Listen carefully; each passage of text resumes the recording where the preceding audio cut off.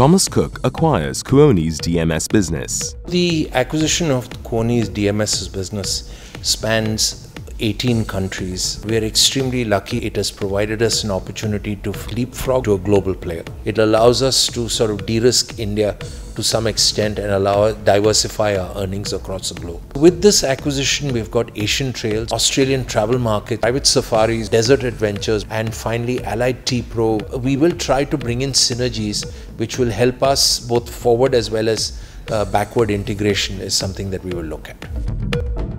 Puducherry has been sanctioned ₹107 crores by the Ministry of Tourism for the development of heritage tourism circuit and spiritual tourism circuit under the Swadesh Darshan Scheme.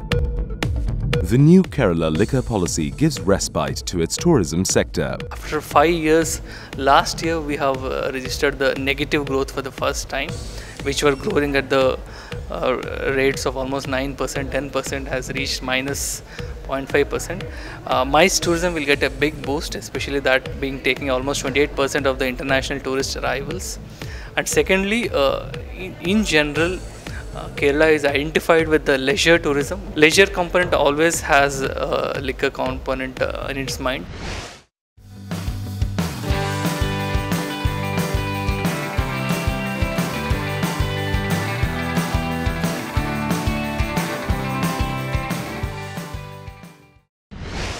Ensuring a paperless and hassle-free entry to the state, Arunachal Pradesh has now launched E-Inner Line Permit for domestic tourists.